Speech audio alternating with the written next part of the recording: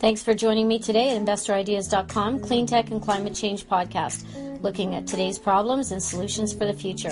I'm your host, Dawn Van Zandt, founder of InvestorIdeas.com, and hoping to share our way of making a difference in climate change. Good morning and welcome to today's podcast.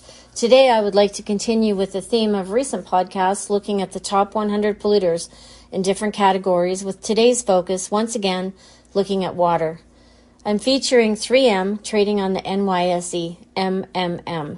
The company's Political Economy Research Institute rank in terms of toxic 100 water polluters is 92. So you say that's not as bad as some of the other companies I've featured within the top 10. And you're correct, but the reason that this is as toxic as the water that they have polluted is that water technology and water treatment is one of their main areas of business. They say water quality is crucial for many operations within the residential, OEM, refrigerator, industrial, and commercial food services markets. With over 75 years of experience as a leader in providing water filtration products, 3M Purification Inc. delivers technology that improves water quality. They say at 3M, we strive to use technology and expertise to promote a future of water circularity. A future where water stress is eliminated, resources are circulated, and nature is regenerated. We work with water leaders in communities where we operate to help improve water quality, water availability, and with the aspiration toward a net positive water impact.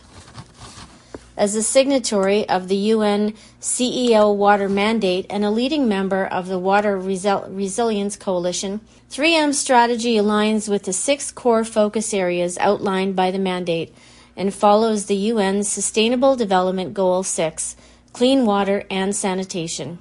3M's ESG statements from their website say, more than ever, we need science to create a more positive future where everyone can thrive. The resilience of our planet, our people, and our economy depends upon it. As the expectations of our customers, employees, investors, and stakeholders continue to grow, we set meaningful and measurable goals that demonstrate our ESG and our commitments and our progress. Our employees are driven to pursue these goals and make a difference in the world, and we're proud of the recognition their efforts have earned for 3M. So, if all of that is true, can someone please explain to me how they have paid out penalties of over $1,045,066,310 for environmental offenses? And here are just a few examples, and all related to water. So this is a violation tracker individual record account.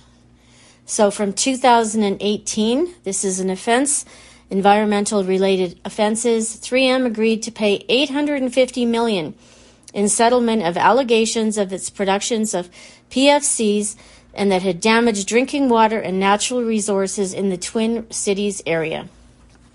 From 2021, again, another offense, environmental related offense, 3M agreed to pay $99 million to settle litigation alleging that one of its manufacturing plants released cancer-like PFAS chemicals into the Tennessee River in Alabama. And now a more recent offense from 2023. This was an environmental violation and offense. 3M and Wolverine Worldwide together agreed to pay $54 million to settle allegations that they were responsible for tainting groundwater in Rockford, Michigan, with PFAS, forever toxic chemicals. Court documents did not specify how much each company would pay. Here, we assume they split the total equally between them. So how can we as consumers and investors trust these companies and the bodies that regulate them and the coalitions that they join that recognize and honor them and reward them for what I would say is posturing, propaganda, and self-promotion?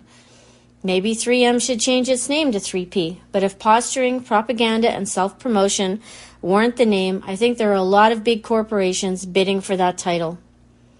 If you are a small company doing big things to benefit our water and our environment, I would love to hear from you and tell your story. That's it for today. Do something great for this beautiful planet each and every day.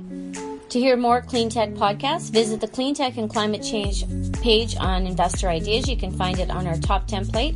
Also, Investor Ideas has a lineup of other podcasts and themes, including the AII, the Crypto Corner, our cannabis podcast called Cannabis News and Stocks on the Move, rated one of the top investor podcasts in the sector, Play by Play, a podcast looking at sports and esports news, and Exploring Mining. To listen to any of our podcasts, visit our podcast page on Investor Ideas at InvestorIdeas.com/audio. And a reminder, you can hear our podcasts on Spotify, iTunes, TuneIn, Stitcher, Spreaker.com, iHeartRadio, Google Play Music, and most audio platforms available to you. If you like any of our podcasts, we would appreciate you recommending them or reviewing them on your audio platform. And to help you follow and track clean tech and renewable energy stocks, Investor Ideas has created a directory of publicly traded stocks in the sector. You can find that by going to our homepage, looking on the sidebar and looking at renewable energy and environmental themes, and you'll find our stock directories there. Investor Ideas does remind all of investors to read our disclaimers and disclosures on our site. You can find them at InvestorIdeas.com/about-disclaimer.asp. It is important to read these. And this podcast is not an endorsement to buy products or services or securities. Investors are reminded that all investment involves risk and a possible loss of investment. Thank you again and have a great day.